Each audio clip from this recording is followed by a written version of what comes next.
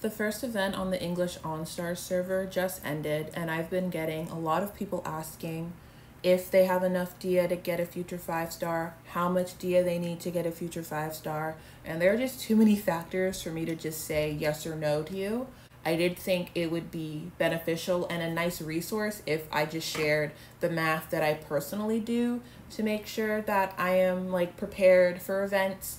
And the thing about this equation, if you will, is it's not just applicable to OnStars, but essentially any video game event where you earn prizes via accumulating points over the course of a few days. I wanted to make a video where it is just exclusively this, so it's easy to find, and you can easily look back to it instead of remembering which of Aaron's explanation videos had this in it.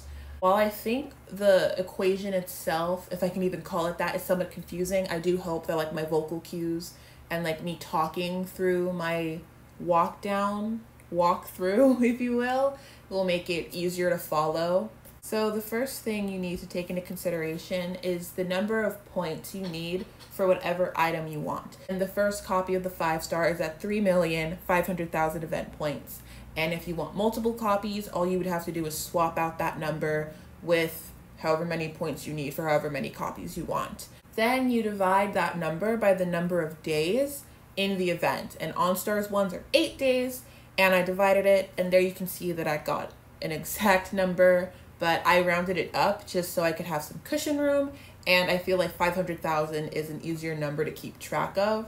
Once again, that's me personally. You can do it how you want, but I'm going to use 500,000 as my per day variable throughout the rest of this equation. Once again, you just have to plug in things as they relate to you. My numbers might not be the same as your numbers, yada, yada, yada, yeehaw. Next, you divide your daily goal or per day number, whatever, by the number of event points you earn per song or battle. Like I said, this could apply for many different games. And Ensemble Stars use BP to earn event points, and you need to keep track of how many BP you use when you get your number of points per song. People have also asked me how much BP they should use. Should I use 1, 3, 10? Personally, I use 10 just because it saves time. But if you want to try to do that strategy where you want to prioritize leveling up so you can get more BP that way, I would suggest using 3 because it's currently early in game. It's probably a lot easier to level up, so it is viable, but please do not do just 1 BP. I've done the math in the past, and granted the math could be wrong and I can't find it and I'm not planning on redoing it, but I did the math and it was literally impossible to play on 1 BP. Even if you were to play throughout the entire night every single day, you would not be able to play enough to get the number of event points you need for even 1 copy of a 5-star. So please do not play on 1 BP. If anything, play on 3. Personally, I play on 10, but I digress. The reason you need to keep track of how much BP you use is because the amount of BP you use directly correlates with the amount of dia you spend. So because I use 10 BP and it is 20 dia on the English version for 1 BP, it's 200 dia. Now I'm just plugging in numbers. I don't remember exactly how much I earn per song, so I know it was at least more than 20,000, so I just plugged that in. And after I divided it, the number I got was 25. So hypothetically, I would have to play whatever song I got the event point number from 25 times on 10 BP to reach my daily goal. Then I multiplied 25 by the amount of dia I use on BP because, I think I said it earlier, I don't know why I keep repeating myself, but 200 dia times 25 plays is 5,000 dia. So that means to reach my daily goal, I would have to use about 5,000 dia. Then I multiplied it by the number of days that there are in the event, which is 8. So roughly I would need 40,000 dia in order to get 1 copy of the event card. I know what you're thinking, 40,000? But listen, when I say this is a rough estimate, I really mean rough because there are a lot of other factors that you need to take into consideration. You would get the BP that you earn over time. So if you were to take a break, you would get BP, which saves you a few dia. There's also the event song. Personally, I like to save up my pass and play on I think they changed it to 2,000 on the English version. I'm not sure why, but I like to save to 2,000 to just save time. I play each difficulty at 100 pass just because dia, and then everything else I save so I can play it as few times as possible. Granted, you do get dia for playing 10 times, but personally, I don't care about that. It's a preference. Play how you want. Also, the event, as you play it, the more you play, it gives you BP items, so that also will save you quite a bit of dia in the long run.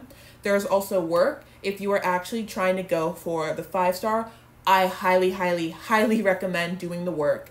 With using no BP, you automatically get 250 event points for each time. And I know it doesn't sound like very much, but I promise you it does stack up over time, and it really is a help.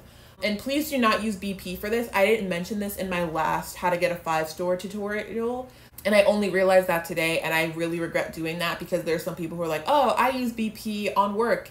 Don't do that. It is not worth it at all. Once again, I did the math in the past. I don't have it with me right now, so I can't use it as an example here, but you just earn exponentially more playing songs. So please don't use your BP on work. Use your BP exclusively for beat maps and song playing.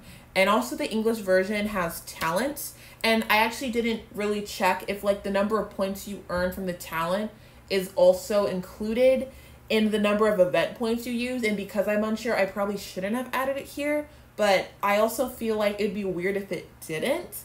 I don't know, but there are talents that you can level up in different ways. Also, the longer you play, the stronger your cards are, which makes your team stronger, which means the event points you earn will be a lot more, and it'll save you dia in the long run. So, like I said, this is a very rough number. There are other factors that'll help you get points, and you will use a lot less than this, but for more approximates, this is just an example for you to input your own stuff, and it gives you a nice cushion so you know that if you at least have 40K, you're basically definitely going to get the 5-star.